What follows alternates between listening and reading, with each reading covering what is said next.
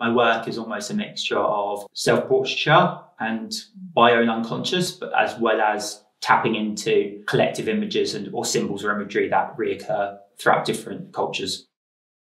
As the years have gone on, I've tried to reduce the amount of imagery used in the work, almost reduce the marks as well. I'm trying to get down to a simplified core of exactly what I'm trying to say. Typically, the works just come from a theme or an idea that I've just been regularly thinking about, and then an idea might emerge, and I typically put a note in my sketchbook or do a little drawing, and then it gradually evolves.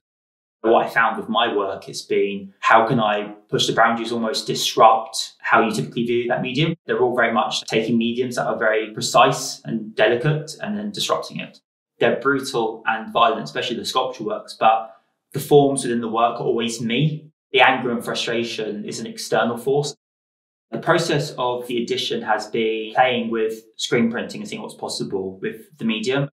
It was originally Polaroid that I then painted, scraped away, made marks, then a scan, and then now the scan has become a digital file that was screen printed.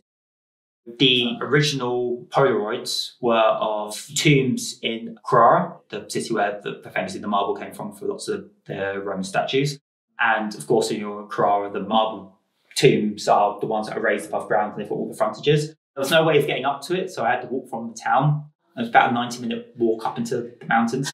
And so initially it was a photograph of that, which I then painted at a life drawing class, referencing classical Greek and Roman sculpture. And actually came back to the pieces months later, it all disintegrated. All the paint was peeling off the Polaroids. And so I was then interested in this idea that this expressive small little drawing now only ever existed as this scan. Now all I've got is really a collection of pixels. What can you do with that? And then what can you play with that? And then now the scan has become a digital file that was screen printed. That digital file then is being taken, altered, reduced, and now it's almost gone from being a physical digital back to analog, back to digital. The last process of it being screen printed, it now goes back to being a handmade process. So almost you've taken this thing that's gone through all these different processes, now it's being reduced once again and played out.